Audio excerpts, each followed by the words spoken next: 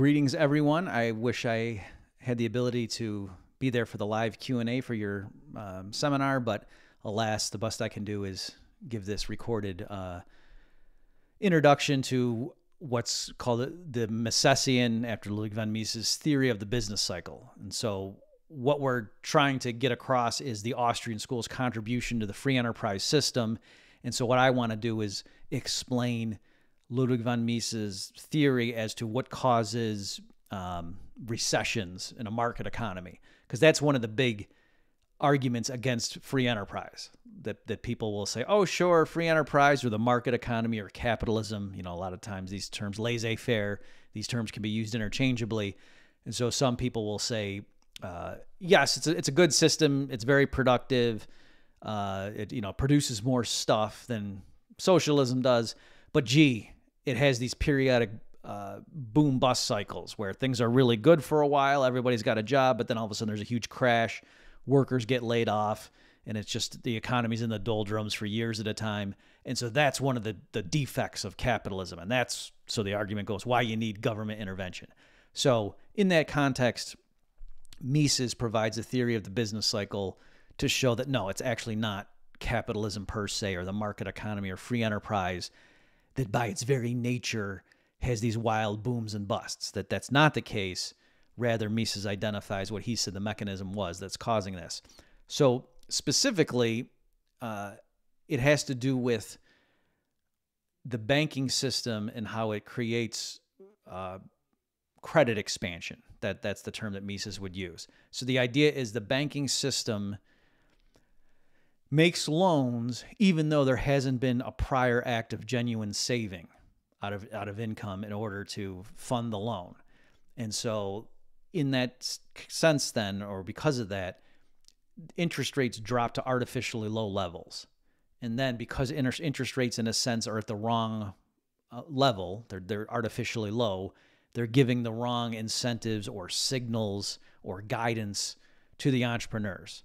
And so then they embark on long-term investment projects for which there's not enough genuine real savings in the economy to get across the finish line. And so this leads to a false period of prosperity, this feeling of euphoria that, hey, times are good. And so that's the boom period, or it might be characterized by what's called bubbles in financial markets, asset prices getting inflated far above what you might call their fundamental levels.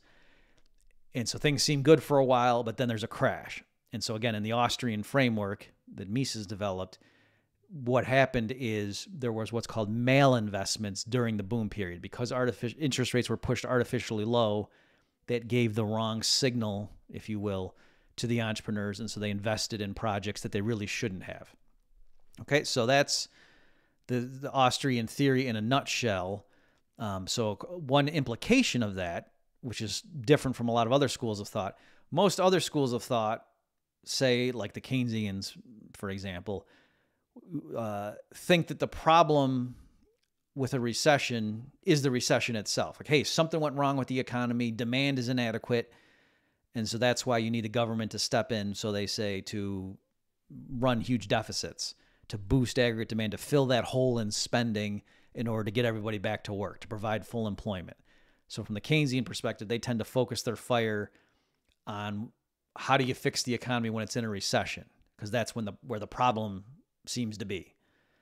Whereas the boom period, the Keynesians want to just keep the boom going indefinitely. Whereas for the Austrians, it's actually the opposite. For the Austrians, the way you prevent recessions is not to have the government or the central bank come in and boost demand once there is a recession. Rather, you realize that, oh, what's causing this recession is the prior boom period where all these malinvestments were made. So if you really want to have a long-term fix and not have these wild booms and busts, you got to get rid of the booms, and then there won't be busts anymore. Instead, you just have long-term sustainable growth year after year, rather than these wild upswings that are then followed by an inevitable crash. All right, so again, for our purposes here, I think that's the level of detail we can get into. The central bank exacerbates this problem that in a regular market economy, the banking system would not be able to create new money by the very act of making loans or to the degree to which they can do it when there's a central bank there waiting in the wings, acting as a lender of last resort, right? So when you go through the checks that the market economy would normally place on the banking system's ability to inflate or expand the credit supply and push interest rates down to artificially low levels, those checks get taken away when you have a central bank waiting in the wings to bail out institutions that have a liquidity problem. All right. So again, it's just one more example of how the Austrian analysis is, in a sense, the opposite of the conventional one. In the conventional view, the central bank is there as a moderating force to help the system get through a crisis, whereas in the Austrian view, it's the central bank that helps set up the crisis. And so again, big picture, the Austrians are explaining that boom-bust cycles are not the result of laissez-faire capitalism, but instead the result of a banking system that artificially expands the credit supply, causing interest rates to not do their job the way they would in a genuine market economy.